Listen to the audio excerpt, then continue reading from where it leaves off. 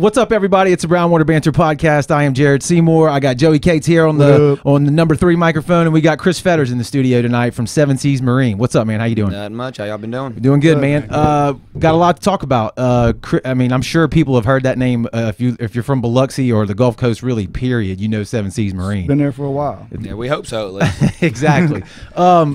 Man, Chris Fetters is a St. Martin graduate. We've known each other for a super long time. Stingham Yellow Jacket. But, man, I wanted to talk about today for people that are watching, like, your story and how you got into the business. It's a family business. Is that correct? Yeah, it's family business. And it was started by your... great-grandpa. Okay, and when was that? How long? Man, that was around 1960. Jesus. He actually, you know... Their business actually coming up was the trawl business, making trawls for all the shrimp boats and everything. And what ended up happening was a guy owed him money and traded him an outboard. And Grandpa fixed it, or great-grandpa fixed it up and sold it. And from that point, they just started doing a little bit here and there, and it just kind of started growing. And then my grandpa actually picked it up in, I think it was like 75, 79, somewhere in there. Okay. And renamed it to what it is now, Seven Seas Marine. Okay. It started off as Dale's Outboards. Really? Okay. I didn't know. Anything behind the name? Yeah. So the Seven Seas is actually, you know, C''S. So it's actually from my grandpa, my grandma, and then their 5 kids. Sweet. So that's where the 7 Seas comes in. That's awesome. Killer, man. Yeah. You didn't start out there though, right? You went to college, you did the thing, you got a different job outside the family business. So basically how I got started was in high school, you know, wanting to wash a couple boats, make a couple extra bucks during the summertime. And then I went to college, actually taught for 2 years. Yeah. Kind of like old Kate's over here. Yeah. And decided after 2 years that it just wasn't for me. Okay. Went back to what I knew best and just went back to Grandpa's and been there ever since. So, I mean, I'm working on probably around 20 years now. Good Lord. That's awesome. Man, we're getting old, dude. Yeah. So when you decided you was making that move out of being a teacher and educator and going back into the family business, did you already know how to work on boats, outboard motors pretty well at that point, or was there still a lot to learn when you went back into it full time? No, I mean, I pretty much had most of it covered. I mean, getting into like power head rebuilds and lower unit rebuilds, you know, I had to kind of learn that a little bit more. But that's kind of where Grandpa just kind of threw me into it and said, here's a book. Like learn on the job. Take it apart. Pretty much. He basically threw a power head block right there and said, all right, there's the book. He said, call me if you need me. And I was like, really? Now, was he trained in any way, or he just trained cut his teeth on doing it? Pretty much just doing it. I mean, Yeah. he did do some schooling. They didn't really have the formal schooling that they have now. I mean, you hear of MMI Tech and all that kind of stuff that, you know, I didn't go to that. Any of the other guys that work in there didn't have that either. We basically go to Yamaha training once a year. Okay. Does that give you like a certification, or does It Yamaha does. says, yeah, they know our stuff? It gives you a certification, and then it gives you a certification in each of the different fields, like the inline engines, V engines, and then what you can do is work your way up to where they have master techs. Okay. And there's not very many in the States. Okay. I think they said there's a 5% pass rating on Wow. the test, so it's not an easy test. Pretty Wow. difficult. What so name me all the different styles again. Obviously you got your basic outboard motor, right? And then what'd you say you had a inline? So inline inline is basically like what Joey has, 4-stroke Yeah. 150. It's Okay. just an inline engine. Okay. And then you have your V engines, which is like your 350s, 250s. It's just a V block is the only difference. Okay. Do y'all do anything other than the outboard motor repair? We do the bigger we do inboard, trailer. We don't do anything with inboards. In Yeah. fact, as far as outboards go, we only deal with Yamaha. Okay. We don't do Suzuki or anything like that. Okay. Is your opinion? I mean, is Yamaha? I feel like that's what I've always used. Really, that every boat we've ever had was a Yamaha. I've had a couple others. Yeah. Yeah. I mean, obviously you're a little biased. It's hard to beat the little. It Yeah. fires right up. Yamaha always fires right up. I mean, I am biased. Knock on Yeah. wood. But if you go to any boat show, you Yeah. go to any like the Boardwalk Marina. Yeah. If you take a look in there, I know. look what's up there. Piles of Yamahas. I mean, that's the way I've actually sold motors before at boat shows. People are like, you know, why should I buy a Yamaha? I'm like, go count the other ones. I'm like, in here right now, huh? It's Yeah, like, go count them. Yeah. And they come back like, oh, how much There are you you? go. Yeah. I mean, I'm not saying other engines are bad. Right. It's just we've had Yamaha since '84 when they came in the country. And, I mean, we still got a 1984 25 horsepower. You push the button. it Runs fires like up. a scalded dog. I mean, bro. water pumps, carburetor, and then changing oil. I mean, that's all it takes. And like I said, they'll keep running. What did y'all ever work on anything besides Yamaha? Well, before Yamaha came in, Grandpa was working on McCullough's and Chrysler. Dang, that's old school. I had, my It is my very grandfather old had a Chrysler outboard on his John boat, and it was like an 8-point 8.6 or something like that. 8.8, something like that. I mean, it was like 5 years ago. We were in the attic trying to clean up, and I pulled a box out. I'm like, Grandpa, what are you going to do with this Chrysler parts? I'm like, we don't work on this anymore. Yeah, like, I don't even think they make them anymore. No, you just make the parts throw it away. Anymore. He's like, put that back down, son. You don't know. That's exactly what he said. Yeah, you don't know he said about somebody that. will need it one day. They'll come in a clutch for some situation. How long have y'all been down there at y'all's location in Biloxi? Since they opened up in 1960. Jesus. In fact, they actually same location. They actually started across the street in the back stall of the trawl shop. So, like, they're building nets right here, and then they got a couple little motors over there on the side. Just piddling with them, and then that just turned into a whole thing. Great-grandpa said, okay, that's in the way. Bought the house across the street, turned into a little shop, and then it's kind of just expanded on ever since. Yeah, I mean, that's pretty big for where y'all are at right there. Y'all have added on some slots back there and stuff like that. We just added on another stall in the back, and then y'all got a pile of boats. We do. A pile of boats. And we still need more room, it seems like. I mean, every time you talk to anybody about motor repair like that, it's like they say there's just an abundance of work always. Is that right? I mean, we always slow down a little bit in the wintertime, but this past couple of years we haven't. I mean, we haven't been pressure washing, cleaning, or anything yet. So we've been going pretty steady the entire year. What do y'all do besides the motor repairs? I know you sell boats, right? Yeah, we sell boats. We sell the Yamahas, which we're one of the only 2 people on the coast that can do that. You know, just selling a loose engine like that. Everybody else has to sell them as a package. Yeah, package deals. That's cool. But as far as if you came in and said, "Hey, I need a new engine," we can put a new Yamaha on there. Is that a Yamaha rule, or is that okay? Yeah, it basically Yamaha has territories for their dealers. Gotcha. And we basically cover from the Alabama state line all the way to Bay St. Louis. They have a guy over there. Okay. Wow. I didn't realize that. And then what about on the new boats y'all sell? So the new boats we have, we've had G3 aluminum boats. We've had them the longest. We've had them probably since around 99, 2000, something like that. NauticStar are, I guess you call our flagship. Okay. I mean, that's what we do our best with.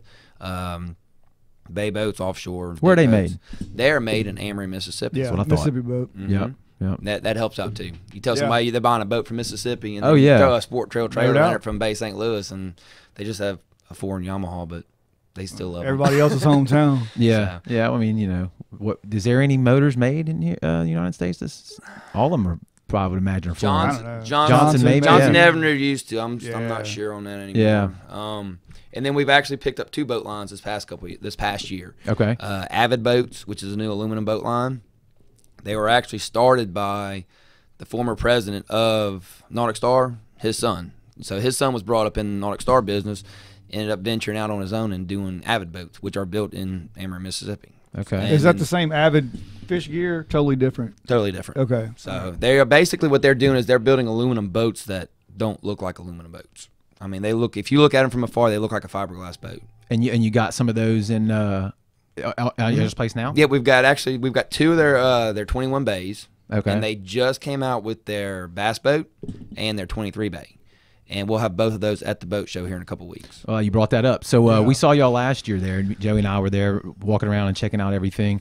And that the one this year is coming up, not this weekend, but the following weekend, first weekend of February, right? Not this weekend, next week, 7th, 8th, and 9th, I believe. It's February 7th, 8th, 9th, because depending on when this airs, people Friday, know. Saturday, Sunday. Yeah, which we actually get started this week. Start getting them clean. How crazy is all that, man? What's the preparation like? What all you got to do? Because y'all got to bring all those. How many down trucks there, you got to have? Yeah, I think we're bringing 26 boats this year. Jesus, wow! Which means you have to wash 26 boats before you leave the shop. When you get down there, you move them in, you stage them, and then you have to wipe them down. Yeah, polish them out. Yeah, it's a full week's work. I mean, we're gonna start washing probably Thursday, Friday, weather permitting. Right. We'll finish up on Monday. Haul boats Tuesday. I mean, we move in on Tuesday afternoon this year, which is a day earlier than normal. That's good. And then we'll spend Wednesday and Thursday down there polishing. That's great. Getting the stuff we didn't get, setting up signs, plants, making it look, like it does when you come down there and it's all decked out. The turnout last year when we were there seemed like it was pretty good. What's your take on it? Was it last year? The turnout seemed like it was pretty steady, about what's normal. Okay, but it was a more serious turnout as far as the people that were there. They were looking for something. I mean, they weren't just checking it out. Gotcha. Because normally we get a lot of people. Normally we get a lot of people just kicking tires, stuff like that. But last year it seemed like they were more serious about it and they were more informed too, which makes a big difference. Really? Yeah. Mm-hmm. Everybody's doing their homework before they go down there? Yeah, the more homework you can do, I mean, because there's so many different boats out there. And if you get to that boat show, they're just all over the place. Right. So if you have some kind of view of what you want and then from that point there, it's just narrowing it down. What do you like about the NauticStar other than the fact that it's built in Mississippi? I mean, they're all composite. I mean, actually, I own one myself, so I mean, I'm not going to buy something that we're just. They say that 22 bay is bulletproof. The 22 is a real good one. Yeah. We actually have the DMRs running 4 of our 22 bays. Okay. For patrol boats, so watch out for them if they're out. They're the ones that we love. Yes. If you watch out for those guys, make sure they them. Yeah. We actually, I think, was looking at the hybrid last year. Don't they have a hybrid that we were walking around? They do have a hybrid. In fact, I have a 23 hybrid. And basically, it's a half deck boat, half bay boat. It's that perfect compromise boat. You know, if you want a bay boat to go fishing, but your wife or significant other is like, look, sides. Well, not the size, but I want all the cushions so I can sit there and relax. And it's the perfect combination because if they're not going with you, you take all the cushions out, leave them at the house. Yeah. So I mean, that's probably our most popular boat here lately. That and the 21 bay boat. Yeah. When we talk about like outboard motor repair, because that's what y'all, you know, the bulk of your business I'm sure is. What's the problem that you see come in the most? That, I mean, I'm sure you get your wear and tear, right? But like, what's the main thing that comes through y'all's doors? You think, if there is one? People park them in September when the summer's over with, and they pull them back out in March, and like, I just don't understand why it's not working over here. Yeah. Why it's not working right. Yeah. I got a job, man. Yeah. Trust me, we all do. And it's just the fuel nowadays is not what it used to be. Yeah. Where, you know, 20 years ago, you could set it for 2 years, go out there and hit the key, and it fires right up. You think that's the biggest problem? Is the fuel that causes that problem with it sitting up? The fuel's varnishing up, basically, in the carburetors or in the fuel injection system, and it just gums it up to where you just don't get the performance anymore. Is that with the ethanol gas only, or are you saying that even when we go with the pure stuff? That's with both. Now, the ethanol gas is worse. Right. The pure stuff, it seems that it doesn't break down as quick. So, I mean, you might be able to get away with letting it sit all winter long and then run it the next year. But if you got the ethanol gas, more than likely it's already turned yellow. My last boat, it ate all the hoses up, had to drain the tank, all the filters, everything, carbs, everything. So, see, the bad thing with ethanol, especially on the older boats, is it's a stripping agent. So you put in your gas tank, whatever has built up on your gas tank over the years, it strips it right off and it goes straight into the filters. Damn. And it's like pink sand. Well, at least it was in mine. Like, it just, I mean, just an inch full of pink sand in the bottom of my tank. It just kind of depends on what's in your tank. It's any kind of sludge, it just picks it all up. So would you say to people out there listening, I mean, one of the most important things they can do is just keep running it, go out there and hook some bunny ears up to it? Keep running it. We recommend once a month for 10 minutes on the hose if you cannot get it in the water. Yeah. I mean, even that's not really getting it done, but at least it's circulating that fuel enough to where it's not just sitting there stale. Damn, I feel guilty. Don't feel bad because, hey, mine's been sitting up since Labor Day weekend. I haven't run it. All right, good. Is there any difference between a two-stroke and a four-stroke on that? Two-stroke a little worse, letting sit. Four-stroke. So there's I don't think there's a difference between two-stroke and four-stroke, but the difference is the fuel injection to carburetors. Yeah. Okay. Because if you got a fuel-injected two-stroke, it's not so bad because that fuel's contained in the VST tank. Same thing with the four-stroke. If it's carbureted, it's always open to the atmosphere. Yeah. So it seems like when it's open to the atmosphere, it really just kind of deteriorates even quicker. Do you have a personal preference on that? Between two-stroke and four-stroke?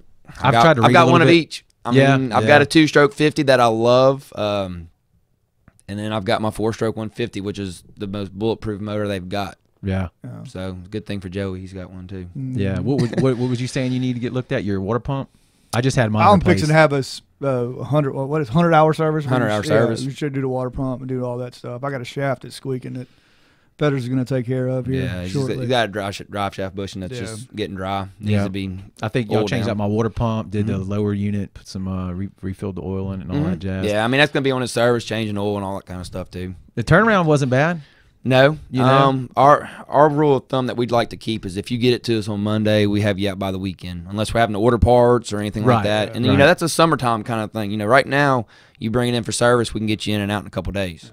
That's what I'm. So a lot of people don't realize that like right now is the time to get ready for summer. Right? Between November and Boat Show weekend is the time you really want to get it out there. I mean, get it in there so we can get you taken care of. Because if you're waiting until April, you might be on a 3 to 4 week wait.